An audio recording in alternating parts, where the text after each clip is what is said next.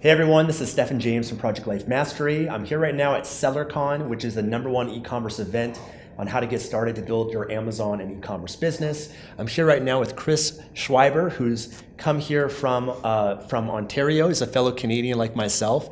Been following me for a few years, and it's a pleasure to take the time to get to know you a little bit. I know you got started selling on Amazon last year through the Amazing Seller Machine, launched your first product in April, and the last 30 days you did about 20,000 in sales. So just looking forward just to share with you a little bit with my audience your story and how you got started and share some value for them. So sure. It's an honor. I just said to Stephen before that it's a privilege and an honor to be here, and I've followed you for a long time, and it's a bit surreal to be sitting here with you, but it's amazing, and I'm excited and appreciate the opportunity. Awesome. Well, I appreciate taking the time. Do you mind just sharing with people how you got started selling on Amazon, how you came across Amazing Seller Machine, and I guess the journey I want to walk people through, because I know a lot of people are in that position where they're looking to start selling, and I like to provide these interviews as a source of inspiration, role models, and references for others. So how did this all start for you? It's a good question. It's something that I'm an entrepreneur at heart. I've always loved business.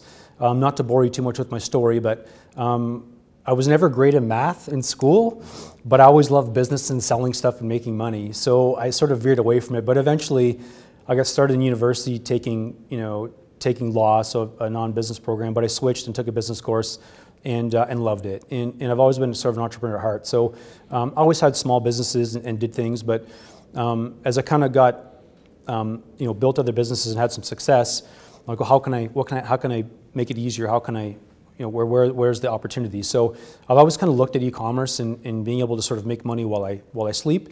So I've been watching ASM, just videos and following it, learning about it for the last past 4 or 5 years.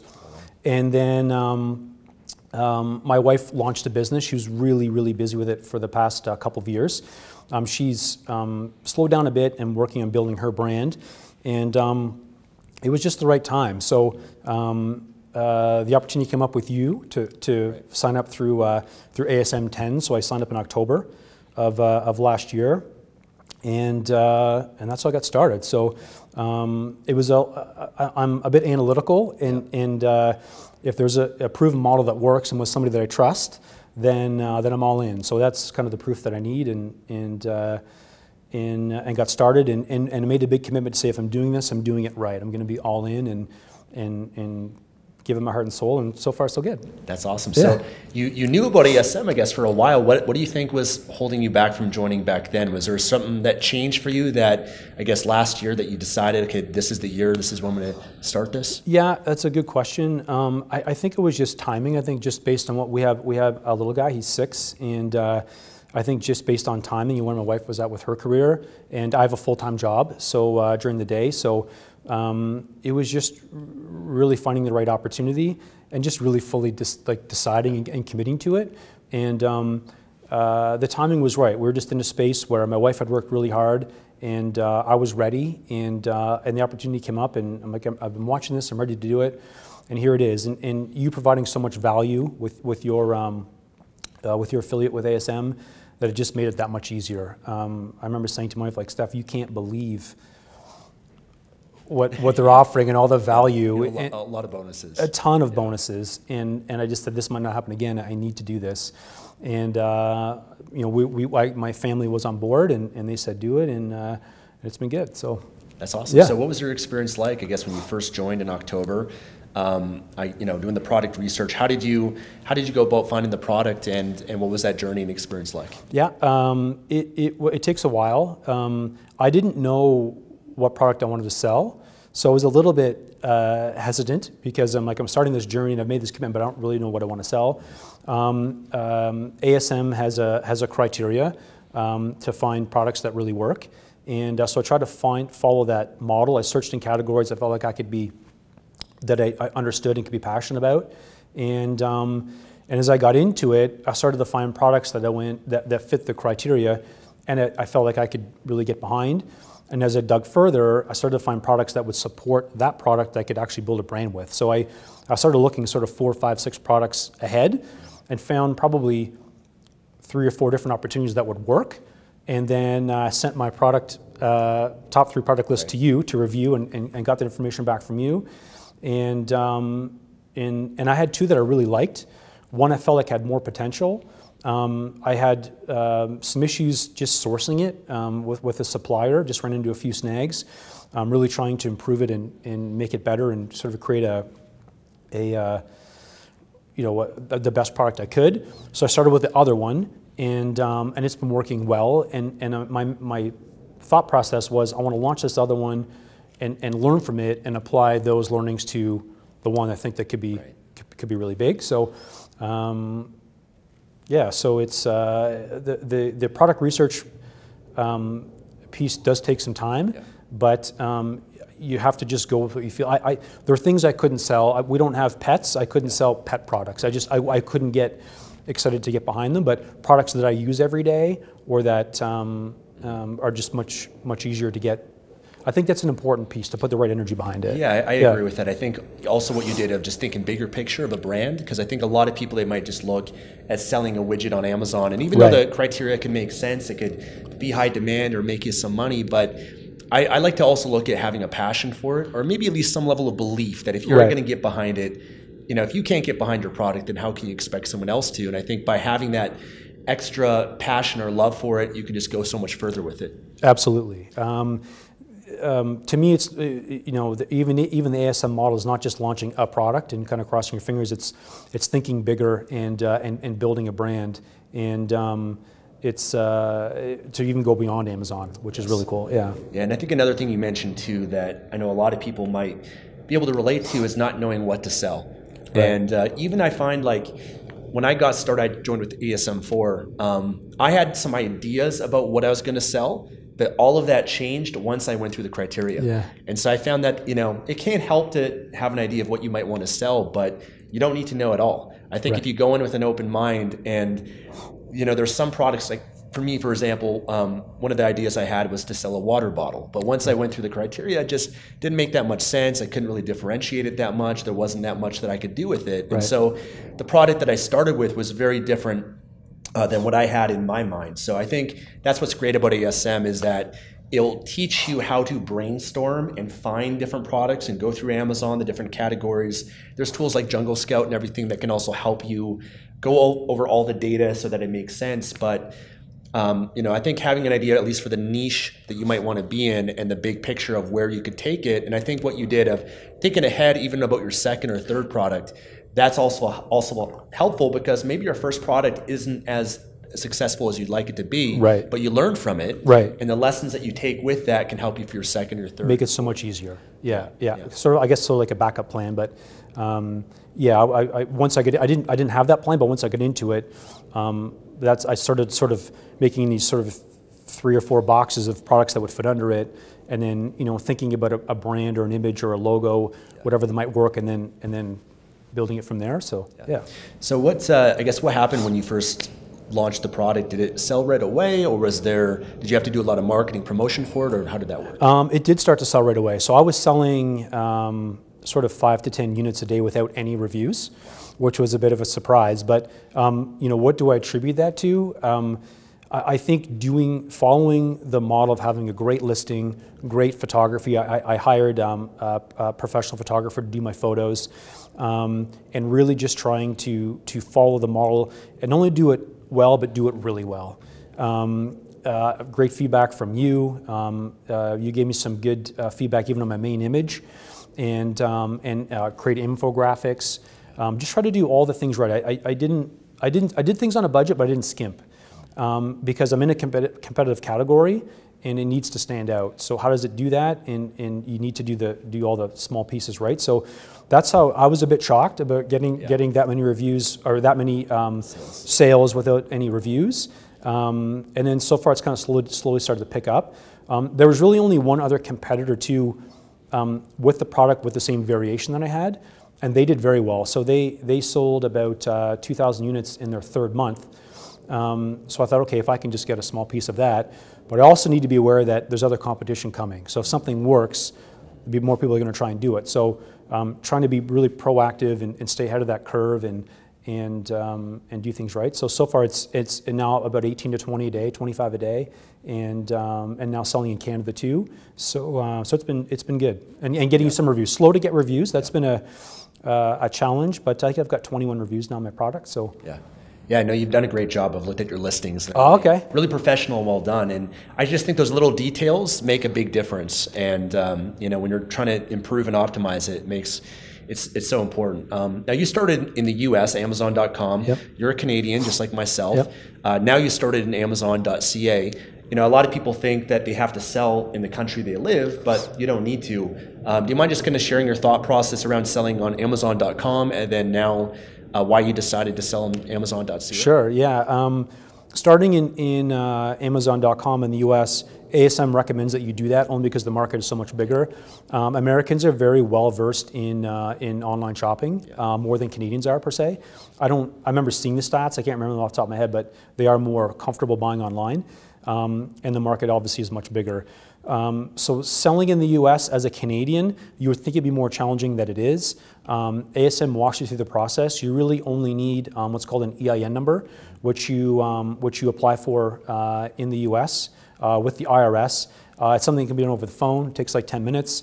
I had a small hiccup where they were on a public work basically layoff. It was right around Christmas time. I think it was a tax money issue, but so I was panicking a bit, but they actually I couldn't get it. Okay. And so I remember posting on the ASM chat group about, is anybody having success? Can anybody advise me how to do this?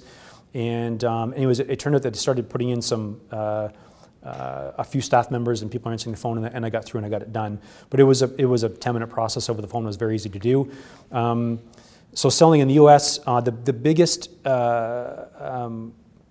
piece, the biggest thing that is helpful to Canadians is hiring a freight forwarder. They handle everything for you. So if you're getting something made in China, your forwarder contacts them. They take care of all the shipping arrangements. They receive it in the U.S. and they get it to Amazon for you. So you really don't have to touch it. It's amazing. But a freight forwarder is worth their weight in gold. There's good ones and bad ones, but ASM recommends some. You do as well.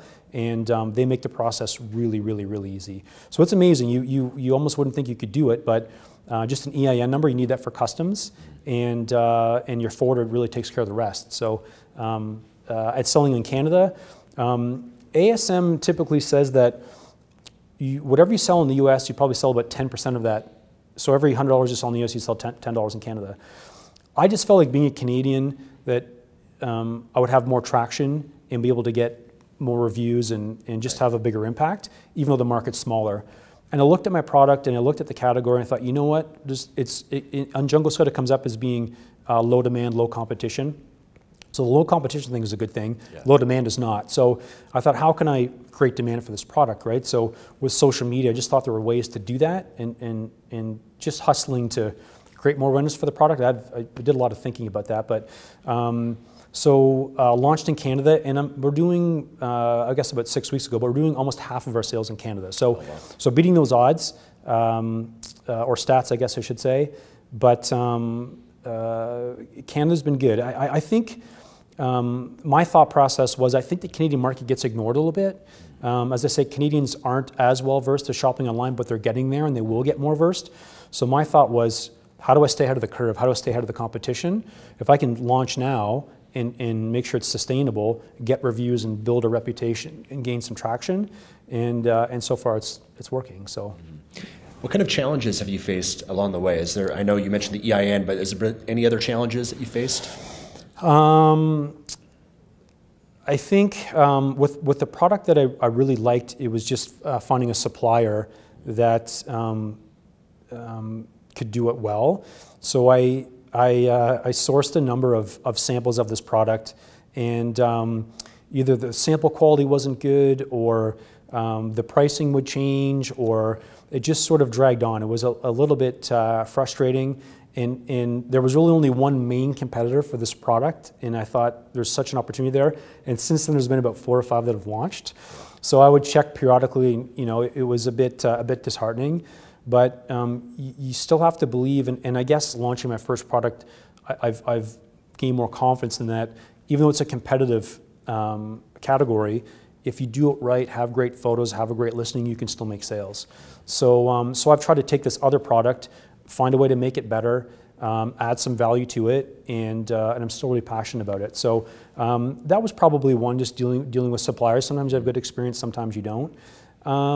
Did you have that mindset with your first product too? Or did you try to make it a little bit better, or did you just sell what? Yeah, great question. I did try and make it better. So that category was very competitive.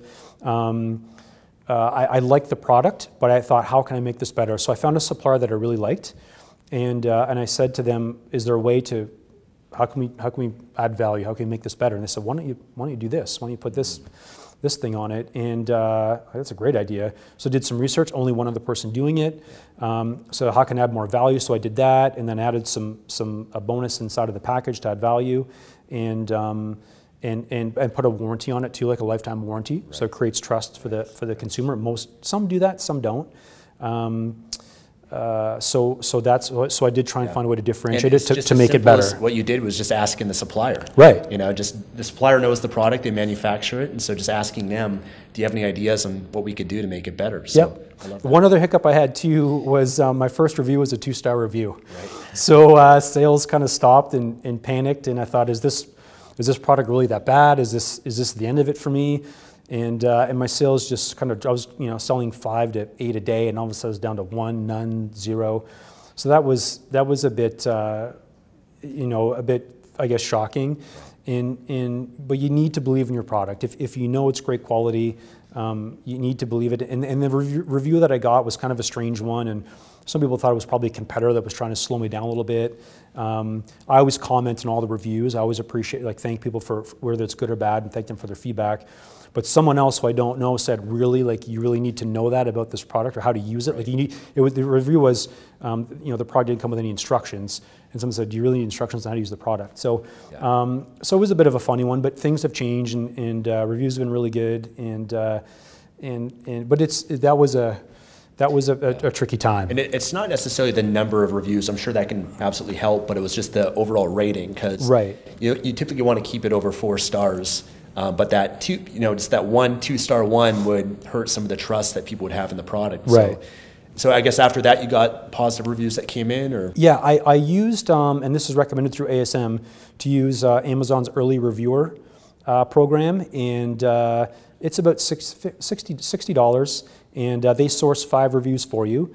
It takes a bit of time. It took probably at least a month before I saw the first one, and there's no guarantee what the review will be. So if your product's not great, it could be a bad review. But you're guaranteed to get, they guarantee you should get 5. And they were good reviews. They're all 4- and 5-star reviews, and then things have picked up since. So they've all been pretty good. So the reviews piece is tough. I'm still trying to figure that one out. Amazon is cracking down on false reviews. So I've tried to source them organically and try to do it right. It's a little bit challenging when you see, a competitor launch and all of a sudden they've got 10 5-star reviews in the first week, and they seem a little bit too good to be true. But you just need to believe in it, know your product's good, offer value. Make sure you're commenting on people's feedback and appreciating it, and it slowly starts to happen. Yeah, and I know you're selling on Amazon, but you've also started building some of your own website and social media. Do you mind sharing a little bit what's been working for you there? Yeah, the website, I in terms of building the brand, that stuff's really important, because if anybody goes to your Amazon listing and they see your brand name, lots of times they'll do research. I know I do that. So I'm like, who is this company, or where are they from? So I really wanted to build a website that provided a lot of credibility if somebody wasn't sure. It's not super elaborate, I only have one product. I decided to hire a smaller branding company, kind of like a boutique branding company, to help me with that. I could have done it, but again, just having a full-time job and being busy trying to launch the product, I tried to outsource a little bit that was reasonable in terms of price and cost. So I thought, I really want this to be done well. It's social proof, it's very important. So I hired a professional photographer through them, and they built, it's more like a landing page. I thought I had to have this elaborate website, and I don't think you need to, especially with one product. And what they're telling me is most people, when they go to a website, they're so used to scrolling through their phone that typically now they're used to websites that almost sort of scroll up and down versus going from page to page to page. So that's how I have it set up right now. I'm not getting a lot of organic traffic to it, so we're starting to work on that now. And through them, I'm also have outsourced my social media ads. So I have kind of an expert that does pay-per-click stuff on Facebook and Instagram. My branding company makes up the ads. They just use the photos and make a couple comments, nothing elaborate, but they work. And there's days I see spikes in sales, and we'll kind of text back and forth, and they'll say, yeah, I ran some ads here, and they've asked me for certain areas and certain age groups and certain locations, and it's been helpful. And Amazon loves that traffic from outside platforms. Yep. So building your social media and building your website is important to build credibility for your brand. It separates you from everybody else. And my big thing was, if I was to go and look at their website, I need to look at it and go, yeah, this is the real deal. I trust these people. Makes sense. Yeah. So you've been having great success, a lot sooner than most people, I'd say, would. I mean, 20,000, including the U.S. and Canada. Mm-hmm. What has that done for your mindset now? I'm sure when you first get into this, you're a little bit nervous, as many people are. You're a little bit uncertain. But now that you've seen what you've done, does it kind of shift the opportunity that you see now over the next few months, this year, moving forward, about what this can really do for your life? Yeah, it does. I think now that it's selling, and a huge mindset shifts, a lot more confident, a lot more comfortable. I think the uneasiness of first launching and is this going to work or not, I think that's gone now. I've got a really good place on page 1 of all the key search words on Amazon.com and Amazon Canada. And even if I have a good day or a bad day, they still stay there. So that gives me more confidence too, that everything's staying on page 1. And now I want to grow. So it's interesting. ASM kind of tells you to start with one product, really get it down, really nail it before you grow. But I had all these ideas and to kind of build. So I thought, I've got some momentum, I want to try and keep going. The trick is obviously funding it. I need to buy inventory to do it, so that's a bit of a challenge to try and launch more products. But what I've learned in the first 2.5 months with the one product, I can now apply to another brand. So right now I'm in the process of launching with my first product. I'm launching 2 more, kind of a good, better, and best version of that product. I think there's a lot of opportunity for it in Canada. But again, when it comes to social proof and even running social media ads, I can promote 3 products instead of just 1. So now I'm making better use. I'm getting better value out of my social media and my website. So it seems like it's an upfront cost in the beginning, but as you start to add more products to it, it's already there. So it's easy to add them on, and so your profit margins start to get better and better and better. So you need to be aware of that. It's not to get rich quick. You're not going to start making money right away. Your profit margins will get better. You have to start out being, a little bit underpriced of where you want to go. And as you get more reviews and build more trust, you can increase those profit margins. So you need to be patient with that. But now that I'm selling, more confidence and excited to grow and launch a new brand and I think learning what I've learned so far, it'll make it that much easier. Yeah, totally. I want to ask just about the time, because I know you work full time. You've got a 6-year-old, mm-hmm. right? You've got a relationship and everything too. And mm-hmm. so I know a lot of people are in that similar position where they're working, they're doing this on the side. Any tips or advice, or how did you manage it with your schedule to build your business while also working full time? Yeah, that's a great question. I think the number one piece of advice is to make sure your family's on board. So share with them what you want to do, how this can benefit everybody, the opportunities they could provide, and get them on board. Make it fun for everybody. I'm active with my little guy. I help coach hockey, and I'm very involved with him. But when he goes to bed at 8 o'clock, then that's when I go to work. So there's lots of other things I could be doing at 8 o'clock. I'm a huge Toronto Maple Leafs fan. I missed a lot of hockey games. They got a good team. I missed a lot of the Raptors won. The Raptors won, so I missed a lot of that the past year. But you look at the hard work and the discipline to do it, and it's paying off. So getting them on board is the first thing, and just carving out the time to do it. So I would start at 8 o'clock or 9 o'clock after dinner, and get him to bed, and my wife would kind of work on her business too. And my suppliers in China, they're 13 hours ahead of us. So at 8 p.m. Eastern, it's 9 a.m. the next day in China. So they're just starting their work day. So it was a good time to get stuff done, like from 8 till midnight or 11 or even later. When I first started out and doing product research, I was up late. I definitely had some late nights and made some sacrifices, but it was short term. I call it short term pain for long term gain. You're tired, but everyone understands. Your family understands why you're a little bit tired, but still getting things done. And now I'm starting to dial that back and manage my. I've got, now that the product's launched and the hard work's done, it's easier. So you need to be able to make that sacrifice and commit, but it's not forever. It doesn't have to be, and you can kind of go at your own pace. So, And then that's something that I talk a lot about too. Is that part of getting what you want is knowing you have to give up to have it. That's a price that you have to pay, and it's a sacrifice. Time with your family, with your wife, and having fun and whatnot. But you got to believe in the long term enough that it's going to be worth it, and it's going to then provide that freedom. Because I as well had to make a lot of sacrifices, but I knew that a year from now, 2 years from now, that's when you're going to have the freedom to travel, to take time off or do whatever you want to do. And so you have to really believe in that vision of your business and also want it bad enough, be committed to it. Exactly. Was there a certain reason why, like a why that drives you to build your business and make those sacrifices? That's a good question. I think my big why obviously is my family and my son. My wife and I like to travel, and we want to be able to give them opportunities that maybe that we didn't have. And I also just love entrepreneurship. I love business. So I didn't really realize this till I was an adult, but I remember I always had a job as a kid, and I always liked selling things and trying to hustle to make money, to buy whatever, to buy a cool shirt or pair of jeans or whatever.